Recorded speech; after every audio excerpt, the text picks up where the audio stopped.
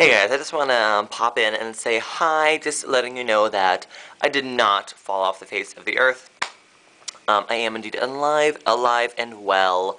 I hope you are doing well. I also just wanted to show you my nails before I took them off. I did that whole water marbling thing. I don't know if you've heard of it. And it kind of looks like this. So basically you take like drops of nail polish in a cup of water and you like protect your nail tape and you swirl it with a toothpick and you like stick your nail in and it's like, yeah, that's basically it. It's really simple.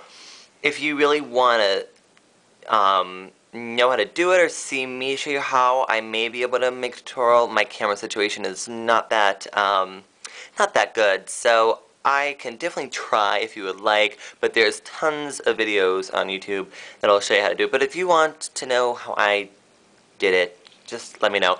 This is my first time doing it, and I'm kind of happy with how it turned out. I just did like 10 unique things, so I'll just kind of show you. So I have this kind of yellow and purple one. This kind of foresty green one was kind of cool. Like, sorry, that's the focusing thing. This corally one, this kind of neon bright one, I like that one. I don't know what it looks blue, but it's actually gray and brown and like a skin tone color.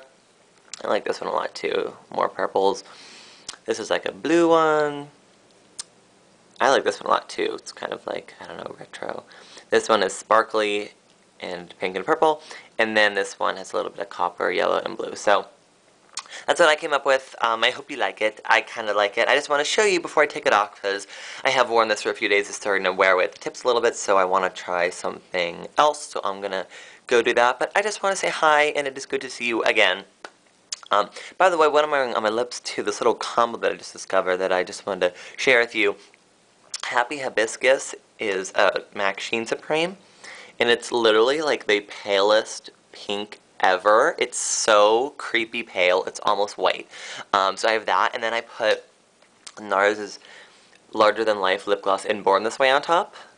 So it just created this kind of lilac-y baby pink thing, and I'm kind of obsessed with it. It makes me look super pale, which I already am, and I like looking even more pale, so that is awesome.